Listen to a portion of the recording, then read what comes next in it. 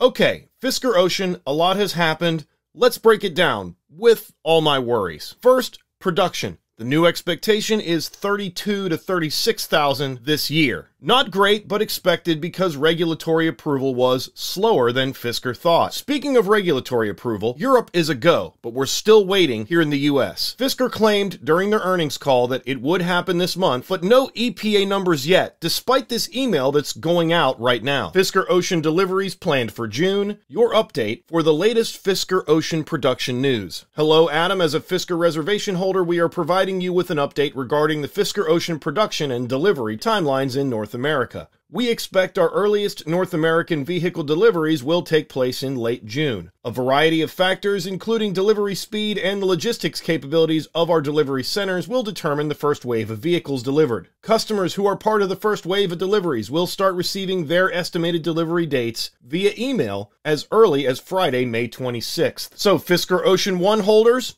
it's on the way. The next wave, our priority will be to finalize the production and delivery of the remaining 5,000 Fisker Ocean 1s to all initial launch markets. As we continue to ramp up production and open the ordering process for other trims, current reservation holders can expect to receive an invitation to order their Fisker Ocean as those ordering windows open. More information regarding this will be provided in advance and closer to when the ordering process will take place. So Fisker has an expectation that these deliveries will happen soon.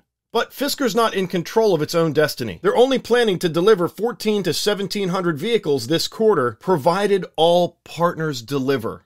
Yikes. 6,000 per month is the goal by the third quarter. But remember, that's a high expectation if 1,400 to 1,700 happened in the previous quarter. We all know how hard production ramp is. Fisker does not manufacture or supply anything for the Fisker Ocean. And while assembly is literally a non-issue, I have full faith in Magna, supply is a big one. And if they said it out loud, it's gonna be a thing. Because they don't say a lot out loud. Speaking of silence, that's the current price for the Force E upgrade package, which will likely have a lot of interest as the ground clearance is now known to be just 7 inches with the 22s and under that with 20-inch rims. So, Q2, only the Ocean 1 and not all of them. Q3, probably the same, but they may deliver some extreme trims. That means the Ocean 1 could take up until September or October to finish deliveries. So where does that leave us for the Ultra and the Sport? November, December, if I'm to guess, and regulatory approval goes through. Remember, those vehicles have just recently been built and have definitely not been submitted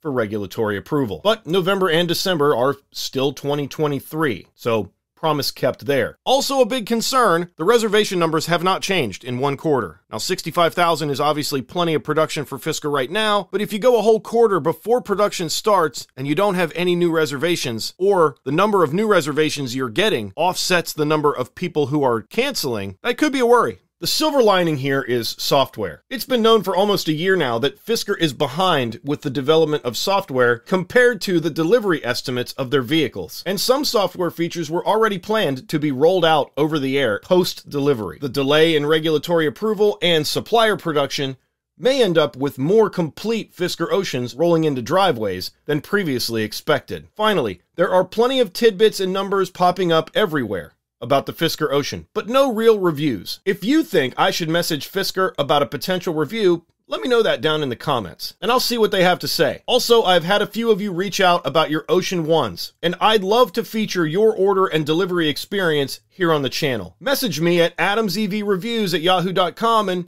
we'll set something up, and I really appreciate it in advance. And that's got you all caught up. What did I miss? Let me know down in the comments below. Despite all this, here's why you should keep your Fisker Ocean reservation, and this is a look at current industry EV trends. Subscribe for more. We'll see ya on the next one. Hey, smash the like button. Thank you.